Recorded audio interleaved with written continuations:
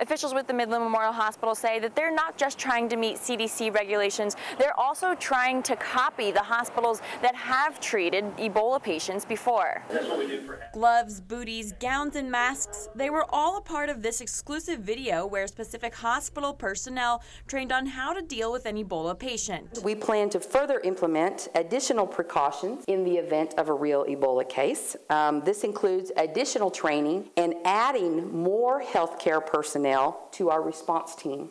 Val Sparks with Infectious Diseases says after confirmed cases in Dallas and 2 false alarms right here in Midland, they're not taking any chances.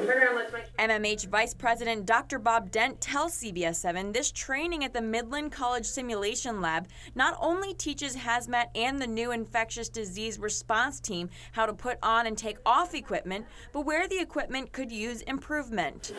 Staff says they're ready if need be, but still people should not be alarmed, not even the 2 who came in yesterday. They did not meet criteria for Ebola testing. The testing can only be approved through the State Health Department in Austin and the CDC. That it is only spread through direct contact with moist body substances. Sparks says make sure if you're feeling any kind of symptoms, call 6-8-NURSE beforehand, or you can call the hospital with any kind of questions. Now in Midland, Sarah Strackhouse, CBS 7 News.